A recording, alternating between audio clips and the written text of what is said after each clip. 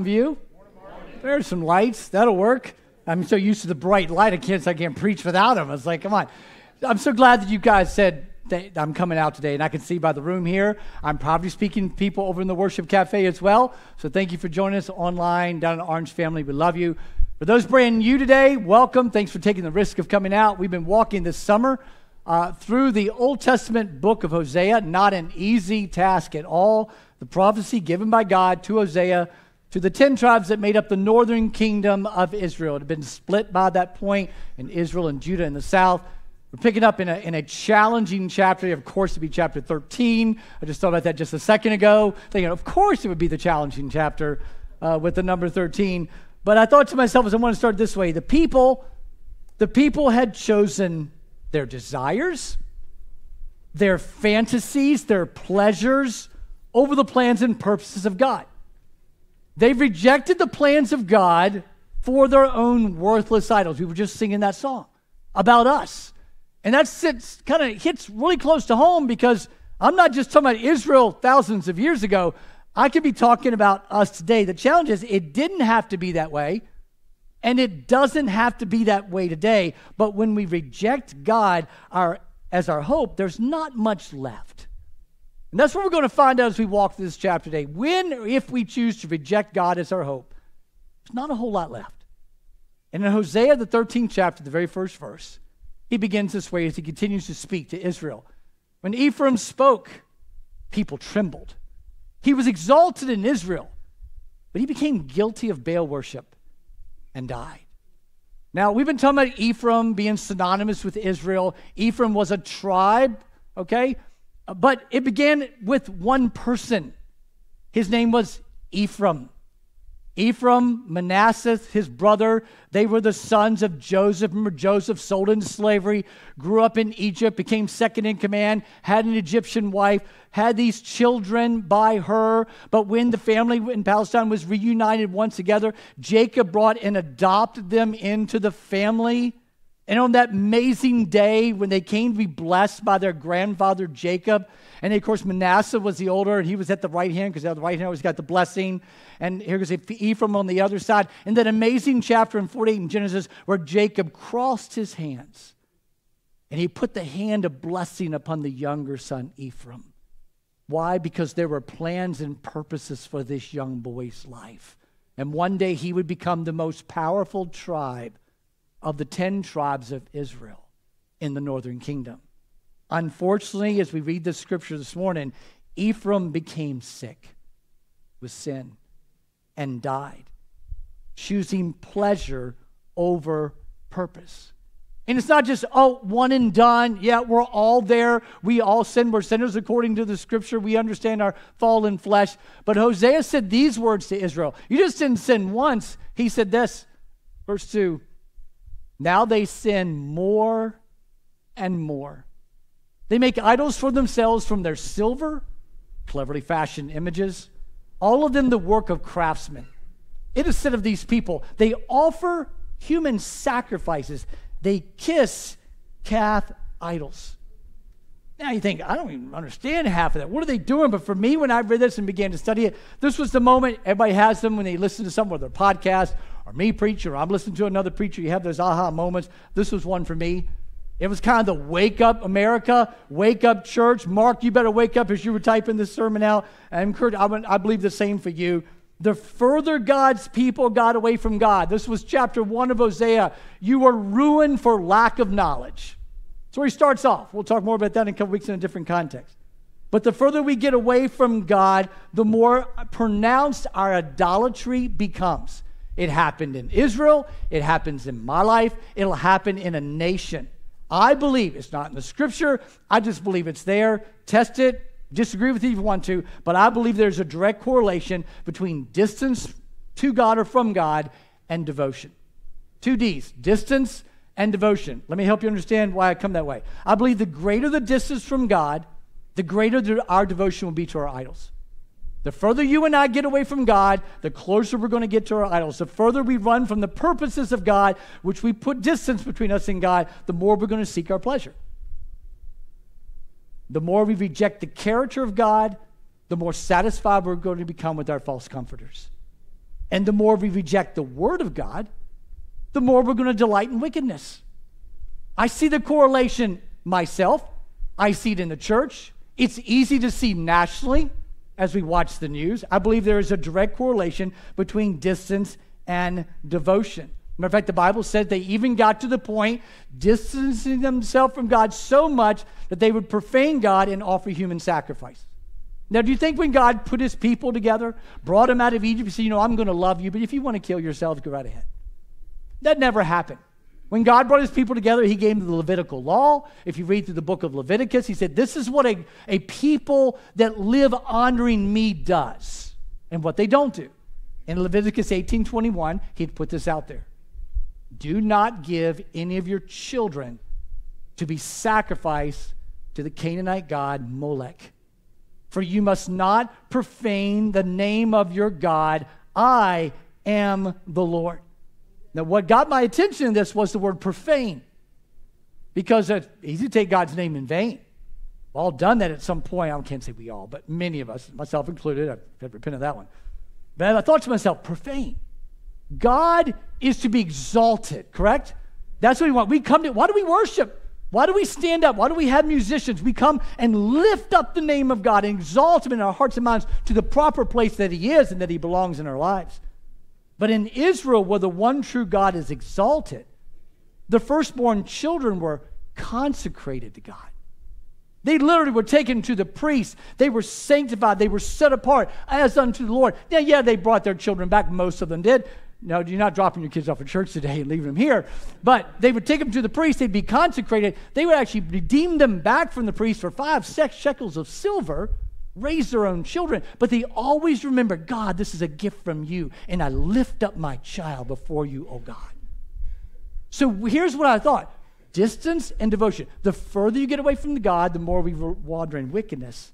And I realized that where God is exalted, not just Israel, I want to talk about your heart, my heart, the schools, our nation, where God is exalted, children are consecrated, not exterminated. Process distance and devotion. I'm not talking about Israel. I'm talking about us. Abortion, neglect. Read the story on the news feed this week of the woman. It got to be mental health issues. Trapped one of her daughters there in the cage underneath underneath the staircase in the home, and told the other kids if police ever come by, tell them she ran off into the woods, got eaten by wolves. True story. Abuse. All the things going on today: abortion, sex trafficking, gender-affirming care for minors, teachers. You can't tell the parents and doctors want to mutilate children. I started thinking about this, going through it, going, folks, this isn't just child abuse.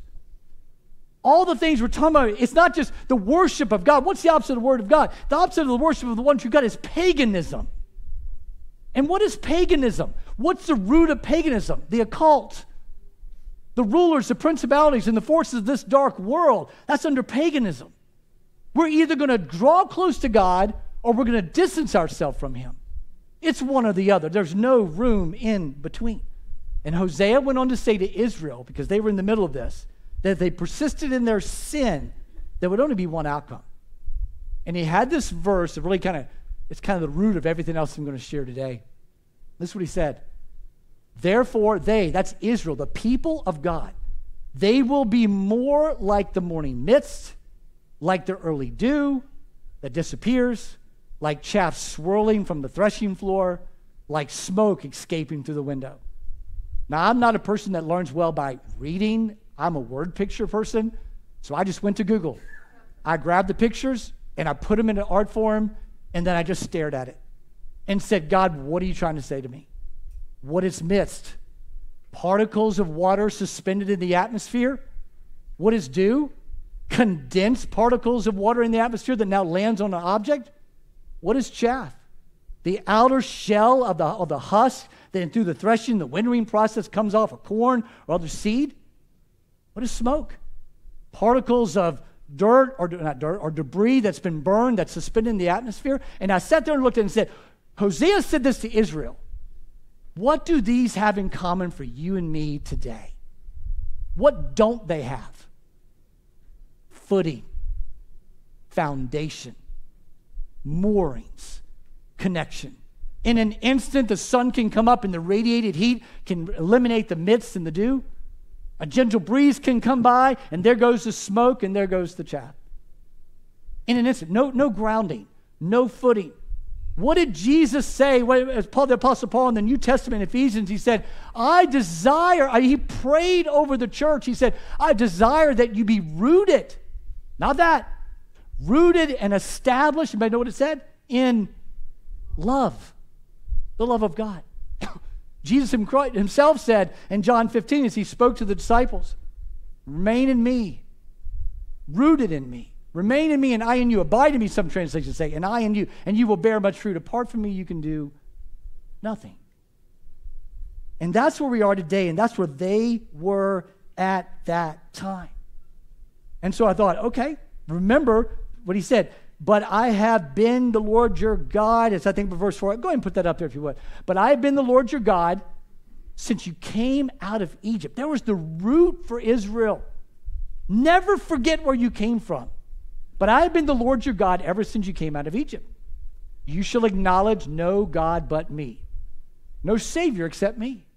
This was the moorings. This was the anchor. I talked about it last week. This is not a repeat, but it was in the next chapter as well. That in the preamble to the Ten Commandments, remember I shared for those who were here? That God said through the scripture in those moments that remember I am that God who brought you out of the land of Egypt, out of the land of slavery. That's the footer. That's the foundation you hold to. And then I thought to myself, wait a second, that's not the only time I've heard something like that. I started thinking about when the kings came along. In Israel, 10 northern tribes had their very first king, King Jeroboam.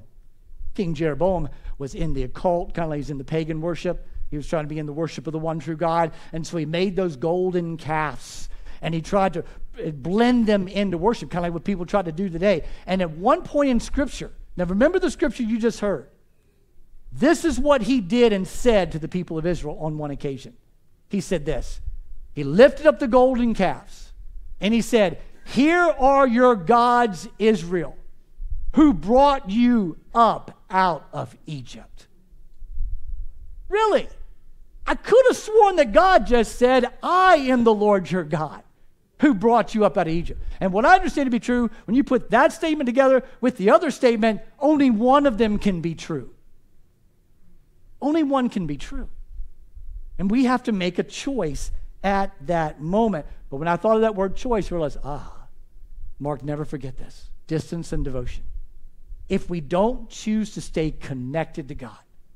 I'm not simply just talking about sitting in church on Sunday. That is a part of what we do. But when we choose not to stay connected to God, I think there's only one other option. We will make our own gods. We will try to become our own God. And from that point, we move from being a fully devoted follower of Jesus Christ to nothing but dew that evaporates and disappears quickly. That happens to individuals. It could happen to me. It could happen to you. It could happen to churches. And we see it everywhere. And in verse 5 and 6, he reminds them of this. I cared for you in the wilderness, in the land of burning heat. He was reminding them of their history. When I fed them, they were satisfied. When they were satisfied, they became proud, and then they forgot me. He could be writing that letter to us today. And so I'm going through and I'm processing through that. And I remember that Nate Vire was standing on the stage a couple of weeks ago, and he made a comment about, oftentimes we forget the blesser. We run after the blessings. I've done it. You do it. And I can hear God saying these weren't words in Scripture. I was putting a narrative together in my head, and suddenly I just started thinking, I like it. I just started typing it as I was writing it, thinking in my head. And I thought, God's almost saying to Israel, hey, Israel, you remember when we were first dating? I mean, that time before you got into all that Baal worship and everything? You remember when we had that falling out in the wilderness and you had to take 40 laps around Sinai? Yeah, you remember that? I want you to remember, Israel, I never left you. Morning, noon, and night I was there. I was there in the pillar of cloud in the day. I was there in the pillar of fire at night. I never abandoned you. I satisfied every need you had with food and drink, but when you came into the land that I gave you, you became prosperous, you became self-satisfied, you became self-serving, and you left your heart open to manipulation. I don't have to talk about Israel anymore. I can talk about us.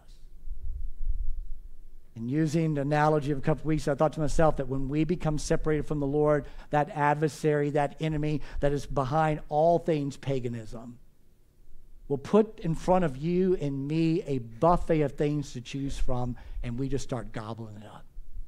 Why? Because our hearts we left open to manipulation when we live as dew and mist and chaff and smoke. And that's what was happening to Israel. But they wouldn't listen. Remember, they said, I've been the Lord. Remember, God said, I've been the Lord your God since you came out of Egypt. They wouldn't listen to him. In verse 7 and 8, he says these words. Go ahead and pass that one. So I will be like a lion to them. Like a leopard, I will lurk by the path. Like a bear robbed of her cubs, I will attack them and rip them open. Like a lion, I will devour them. A wild animal will tear them apart. Now, you think, okay, a lot of animal analogies here. Remember that God is sovereign. He's the Alpha and the Omega. He sees everything from beginning to end, right? God knows all. Understand, when he's saying this, he's talking about the future for Israel. When you look at these pictures, you talk about a lion. You go into the prophecy of Daniel in the 7th chapter of Daniel. He uses that image of lion to speak of the great empire called Babylon. One day they would take over Israel. When he talked about the leopard, he talked about Alexander the Great in the great Greek Empire. One day they would come and conquer as well. The Medes and the Persians he was referring to, and he's not referring to Cyrus the Great at the time, that Cyrus the Great would come at some point. But right now the Mede and the Persian Empire was dominated by the Assyrians, and he used the analogy of the bear. If you ever watch National Geographic, I don't recommend it, when a mother bear is robbed of her cubs. I mean, it's horrific what she will do to anyone and anything. And what that refers to is the brutality of the Assyrian army that was coming to destroy Israel. And it's hard for us to think about that because oftentimes Jesus, the Lord, is pictured as a shepherd to his people. And many times when we get into trouble, we want to blame God. I'm not going to ask you to raise your hand. God, why'd you let this happen? Why, dear God, does this happen to me? I'm really glad this very next verse was in the scripture, and I will never forget it. One of the stories, I didn't remember it was there, but I'll never forget it now.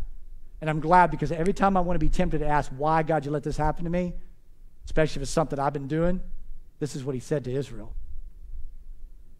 You are destroyed, Israel, because who? You are against me, against your helper. Where's your king that he may save you? Where are your rulers in all your towns of whom you said, give me a king and princesses? So in my anger I gave you a king, and in my wrath I took him away.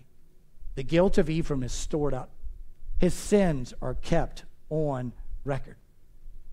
Can't speak for you. But so oftentimes we want to blame God for when things happen, but God's saying in this situation, Israel, you destroyed yourself. Don't blame me for this. You destroyed yourself. I looked up another translation of this very verse and it says, you have destroyed yourself and you're responsible for your own condition. Sometimes we have to own our own junk. My wife tells me that's a mantra. She says, Mark, own your own junk. And it's true. We have to own it. They had rejected God as their helper. A lot of times in our marriage ministry, we talk about the wife being given to a man, a godly man, as a helpmeet.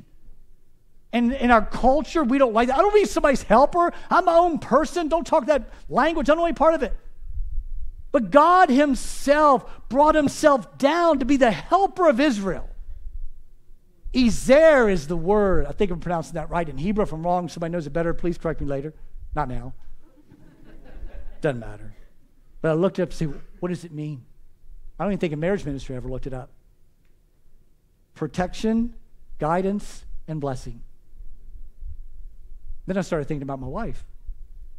Isn't a godly woman in our lives protection, able to bring guidance, and certainly a blessing? Yeah. So why not God in those moments? How many in this room would say, I desire the protection of God? Anybody? I desire the guidance of God. Neighbors on the stage talking about the land behind us. I've been praying over that for a long time and saying, God, this is of you. And we're praying as a church, God, is that land behind us a part of our next 20 years of history? That's all I'm praying. Would you show us, Lord, would you give us guidance if we are to move forward, talking to the landlord? How do we do it? That would honor you and bless them and bless the church. I don't know how to do this. But God, you already know what's going to happen. That's what we ask people to pray. God says, I desire to be your helper. And that's where I see the image of the boundless love of God coming from when I get into Scripture, because God's incomparable love is demonstrated again and again in his willingness to help sinners. Israel, Mountain View, Mark Jenkins, put your name there for a moment. God has not stopped offering his help to any one of us who will call on him. But hear me loud and clear. This was the God's like, I tell you, I won't be able to get past this. But here's the problem. Mist, dew, chaff, and smoke are not reaching out for God's help. The distance is growing, and the pursuit of the idolatrous is in front of them, and that becomes their false comforters and their false Eden. That might be you. It could be me. And in that moment, I recognize, folks, we have to stop. You may say, that's me right now. I'm more dew than I am daughter of God. I'm more chaff than I'm a child of God. I'm more mist than man of God. And maybe you need to stop right now and say, God, that picture owns me, but it doesn't have to define me for the rest of my life. I can repent and turn to you and get connected. Why do we come to church? Why do we invite people to life groups? Why do we invite people to ministry teams? It's connection with the Lord and with each other. We all need each other. A couple years ago, I said to my wife, I have to stay connected in life group. We have to do this. It can be very isolating. You have to stay connected. And so, as I get ready to turn this over to Orange in just a moment, I want to just say this one last thing. We need to be careful, because one of the things prophecy taught me in this moment was the hope in the Lord is not, the hope that God desires to give us is not unlimited. Now, I'm not a heretic. Stick with me for just a second. There will be consequences for sin ultimately. And before I get to that, I'm going to turn this over to the host in Orange. Guys, you can take it from here. I'm going to help the family here and those online to understand what I mean by that. In verse 13 of chapter 13, he says these words. I will deliver this people from the power of the grave. I will redeem them from death. This is the boundless love of God. Where, O death, are your plagues? Where, O grave, is your destruction? Now understand, this is the beauty in this moment. I desire to do this for you. Matter of fact, I think that was an earlier verse. I just realized. Will you go back to verse 13 for a second? Pains as of a woman in childbirth come to him, but he is a child without wisdom. When the time arrives, he doesn't have the sense to come out of the womb. Now, we know historically, and I hope nobody knows anybody that's ever walked through that. If you get a situation back in history, we didn't have the technology today, that if a baby was breached or had struggles, and the woman would labor and labor for days on end, and eventually what would happen if the baby couldn't be born? Baby would die often, and a mother would die too. Israel was dying because they didn't have the sense to be born into what God had the plans and purposes for them. And oftentimes we think of ourselves, as a matter of fact, let me go to, it was in 2 Kings, it was actually King Hezekiah. King Hezekiah, when Judah, the Babylonian Empire, was coming upon them, King Hezekiah had the same feelings, the same kind of words, except he was smart enough to do something that the other king didn't. In Kings, he said, they told him because Hezekiah sent a delegation to the prophet Isaiah. What do we do? This is what Hezekiah said. This day, this was Judah, the southern kingdom. This day is a day of distress and rebuke and disgrace, as when children come to the moment of birth and there's no strength to deliver them. We sing the song, God is our strength. But when we come mist and chaff and dew, disconnected from him, we don't even have the strength anymore to turn. We don't even have the desire as well. And I thought it was a nation. It's not picking. I love the United States of America, and thank God he allowed me to grow up here. But I thought to myself, when we come into a national crisis many times, where do we turn first? Remember, what did this king get? He turned to the prophet. What do we do? I thought, what do we often do? We turn to the experts.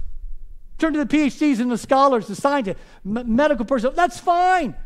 Where's God in all that? Where's a nation? Are we turning to him, God? What do we do in this moment? And I thought to myself, Mountain View, talking about right here today, I often wonder to myself, how many visions, how many dreams, how many endeavors, how many new ministries, how many projects has God planted as seeds in your heart and mind, developing, growing like a child in a mother's womb? But we're living more as myths than men of God, more as dew than daughters of God, more as chaff than children of God. We're disconnected from Him, and we have no strength of the Spirit to deliver into this world that new ministry or that new endeavor, that new NGO, whatever it may be. We don't have it. And how many times the visions die, and the ministries die, and the church plants die, and the NGOs die, and you get the idea. And then I had this thought come across my mind. I thought, well, I'm going to run with it. I believe that God Almighty is the greatest OBGYN that ever existed. He's mastered deliverance, amen? I mean, many of us are sitting here because we're saved and sanctified by the Spirit of God and the blood of Jesus Christ from the cross of Calvary. I recognize analogies break down somewhere, and there could be some women and some pain here, and so forgive me, I don't want to cause hardship on anyone, but I do know a God who can deliver us from sin and shame and death and bondage and addiction. That's a God that I know. That's a God that I worship. And that's where God could say in Hosea 13, 14 to 16, maybe some of the most horrific verses in the Old Testament that most people don't even want to read, just kind of want to clip it out. But the very first verse is something to hold on to. As much sin as Israel had in them, maybe as much sin as you have in your life and the sin I have in mine, God said, I'm faithful. I will deliver this people from the power of the grave. I will redeem them from death. And then we hear the words of the New Testament in 1 Corinthians. Where, O death, are your plagues? Where, O grave, is your destruction? I have no... And see, there's the good. That's the boundless love. But there is consequences for sin. And he said the words, I will have no compassion. Even though he thrives among his brothers. An east wind, he's referring about the Assyrian Empire. An east wind from the Lord will come, blowing in from the desert. His springs will fail and his wells dry up. His storehouses will be plundered of all its treasures. The people of Samaria must bear their guilt because they have rebelled against their God. They will fall by the sword. Their little ones will be dashed to the ground. Their pregnant women ripped open. No one wants to read that. The sheer devastation that our sin brings upon ourselves and those around us. But between services today, God put a picture in my eyes. I live by pictures. Those very last words, as horrific as the murder of a pregnant mother, suddenly I realized the devastation, the loss of potential. When you work, and I've worked with grieving moms and dads who've lost children. Yes, it's hard enough to lose a child, but what I often hear is all the loss of the potential of the future. All the things they look forward to. Do you not think that God grieved over Israel when the Assyrians were destroying them? All the potential they had in front of them, lost because of sin. Folks, we have a God who loved you and me enough to send Messiah Jesus into the world. That he would take upon himself that horrific death. You talk about the ripping open. Okay, I'm not even talking about it anymore. I don't want to bring it up anymore. You get the analogy.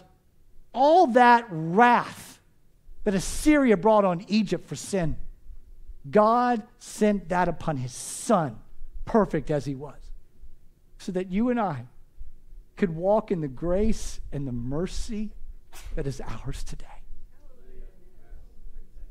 The scripture says at the end, I close with this, in scripture in Corinthians 15, go ahead and put it up.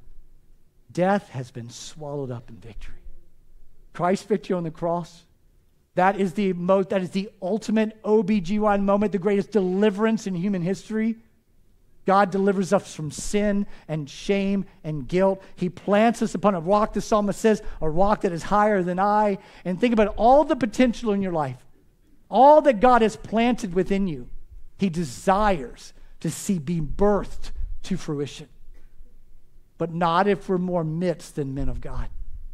Not if we're more due than daughters of the King. We have to confess and repent and once again connect ourselves to the stream of living water, he says, out of which you will bow and bear forth all types of fruit. That's his promise to us. Hard chapter, but just tingling with promise. I'm going to ask you to pray with me for a moment. God, I have no idea what you want to do with that. It was hard to prepare. It's hard to preach. But it's your beautiful, unadulterated, inerrant word. Every word is true. You desire us to hear it, understand it, process it. Father, maybe there's some in this room right now who would say to themselves, if they were brutally honest, I am certainly more chaff than child of God. I am certainly more due than daughter of the King. I'm certainly more midst than man of God.